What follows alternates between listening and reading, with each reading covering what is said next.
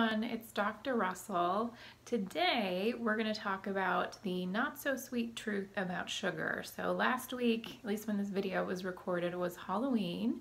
So hopefully you found those tips to be helpful around, how to survive Halloween without going crazy.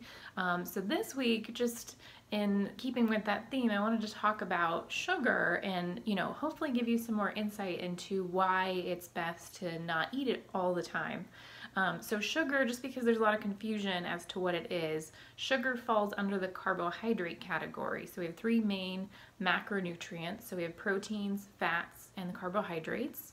Obviously, there's different kinds of carbohydrates, so we think of complex versus simple. So complex would be more like carbohydrates that we get in plants or fruit, so things that are whole foods that also have great stuff in them like fiber and all the vitamins and minerals that you need to help digest and metabolize that sugar.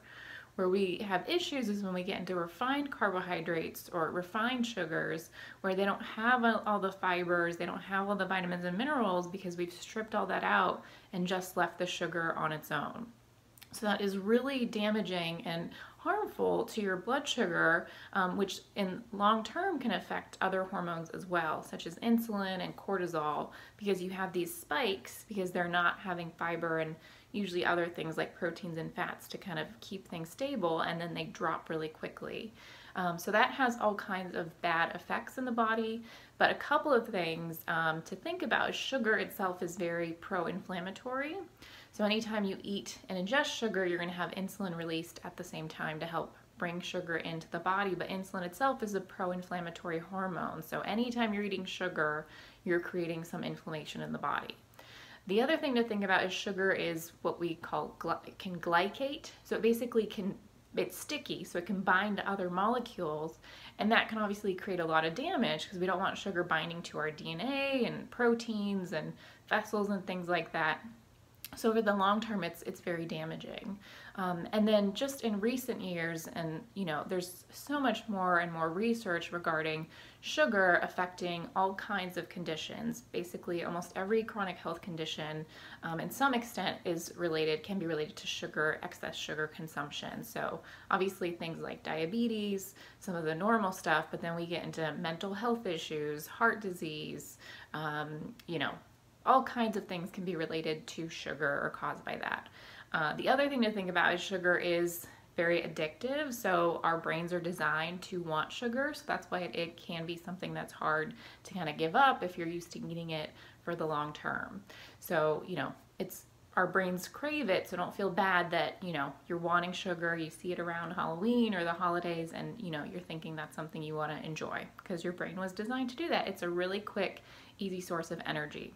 So one of the main things I tell people when it comes to avoiding sugar is to make sure you're aware of all the hidden sources of sugar. So the key way to evaluate that is to actually read the labels on your packaging. So for example, here's a can of baked beans. You would think it's beans, it's got fiber, they've got good sources of protein, this should be really healthy. But when you actually read the ingredients label, you start seeing there's actually a couple sources of sugar in here that you wouldn't think, again, for a savory dish, that you would find sugar hidden.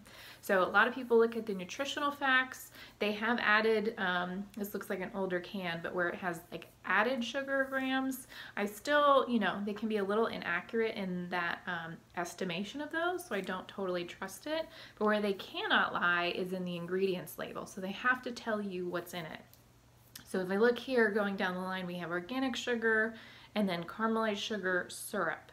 So, a couple sources, more than one source of sugar in beans that doesn't need sugar, right? It's beans. They've got fiber, they've got their own carbohydrates, they don't need anything added to it.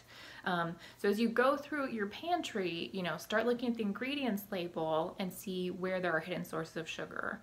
So the other tricky part with this is that it's not as though they just put everything as sugar on the ingredients label. It's not as though it's going to say sugar, sugar, sugar, sugar, sugar.